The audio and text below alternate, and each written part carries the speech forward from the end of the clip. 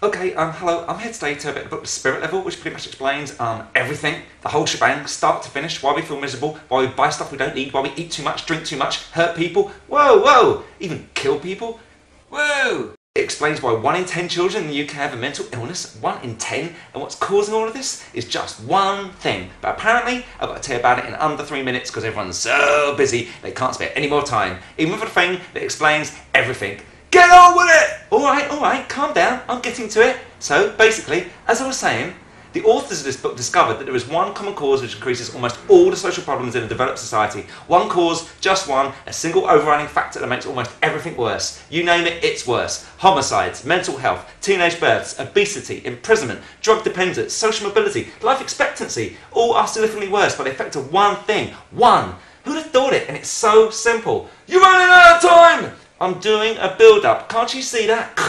Amateurs. So, where was I? See? I've lost my train of thought now. 2 secs. Did you know that people with friends just like to catch a cold? And people in good, intimate relationships heal quicker? Or maybe that in an experiment, low-status monkeys dominated by more powerful monkeys took cocaine to make themselves feel better?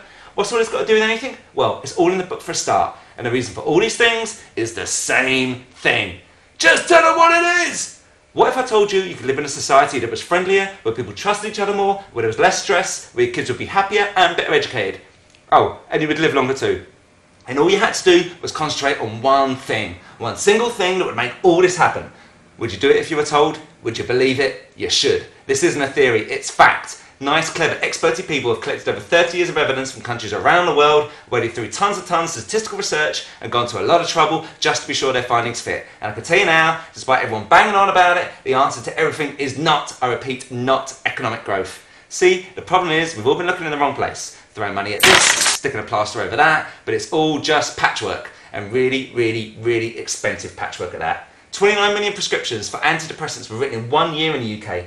Cost to NHS? 400 million. 400 million pounds. Maybe you'd be shocked to know that since 1984 the state of California has built only 1 new college but 21 new prisons and currently has 360 people doing life for shoplifting.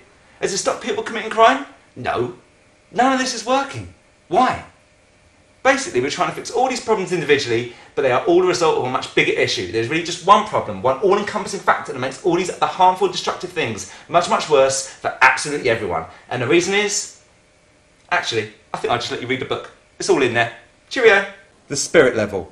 Why More Equal Societies Almost Always Do Better by Richard Wilkinson and Kate Pickett. Oh, you're sporting now. Okay, let's go on then. Go and read it. Aren't you just a little bit curious?